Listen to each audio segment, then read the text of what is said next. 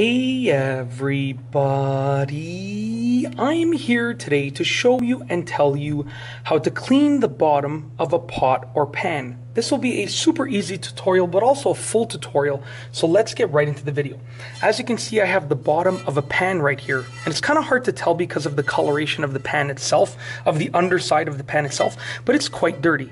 You can see right here, you can see the pattern over here, and it sort of fades over here because there's a lot of burnt stuff that is just caked onto this pan.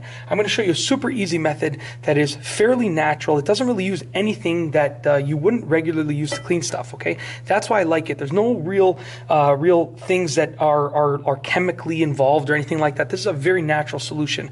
It's my favorite way of cleaning things. It takes a little bit more elbow grease than usual, but it's totally worth it. And I purposely let this pan get super dirty so that I can use it for this demonstration. So all that you need is a little bit of baking soda. As you can see right here, I have some baking soda. And then just a toothbrush that is like a toothbrush that you use for cleaning, or you can use some sort of like sponge that has a scouring pad, like a rough side on the underside of it. I like to use a cleaning toothbrush. So this is a toothbrush that I always use just for cleaning things around the house, okay? So like I said, you can use anything that will sort of rough up the surface, and I like to use a cleaning toothbrush, but definitely you can use anything like some sort of rough sponge or rough cloth. You're going to start off by just wetting the surface. So you just want to get it nice and wet so that the baking soda, I'm just going to lower it down so that the baking soda will have a little bit to actually adhere to. Sorry about that. This is like a gooseneck. I think it's called a gooseneck faucet. So water drips out after.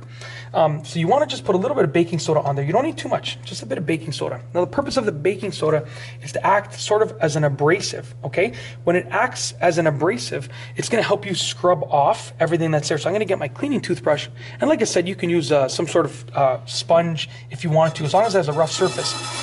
Take your cleaning device, whatever it is, and you want to use the baking soda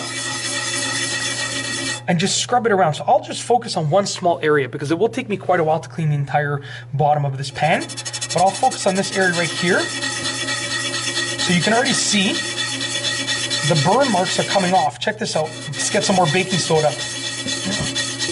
Just like that. If you take a look right there, you can already see this was completely covered before. That is proof right there. Look at the coloration of that I'm taking off the burn marks. So we're going to keep scrubbing this area right here, just like that. And you can see right here, let's get a little bit more baking soda. It is making a massive, massive difference. Check it out. So check this over here. I'm going to just wash it in a moment. Let's just finish this area right here. Just like that. Keep moving the baking soda around.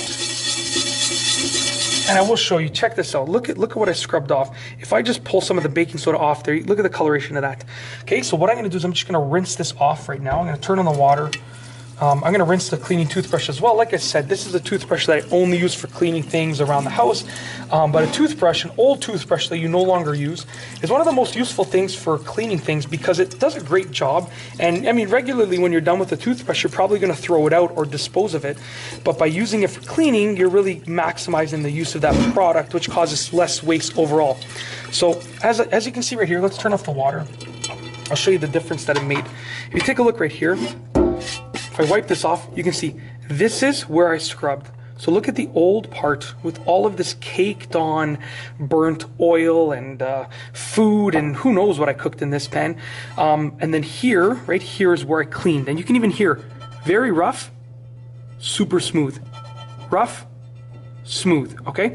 So you can see just the difference in the coloration. Massive, massive difference. And the greatest thing about this is that it doesn't use anything that is like, you know, like I've seen lots of tutorials where they use like chemicals and all sorts of products that you wouldn't regularly use to clean things, especially things that are used in the kitchen, like a pan. So I like to use baking soda because it's like it's something you probably already use for cleaning things anyways, or you probably have it lying around your house because you probably use it for one thing or another. It's super useful and it works really, really well because of the abrasive part that it creates.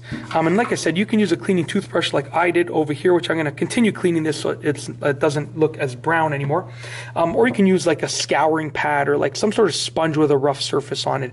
Anything will work as long as it can rough up the bottom of the pen ever so slightly. You're not looking for something that's going to scratch it. You're looking for something that's just going to rough it up along with the baking soda, move the baking soda around properly. That's it. If you like this video, please be sure to give it a thumbs up. Let me know what you think down below as a comment. And of course, be sure to subscribe for more great videos just like this one. And that's all I have for you today. Thanks for watching.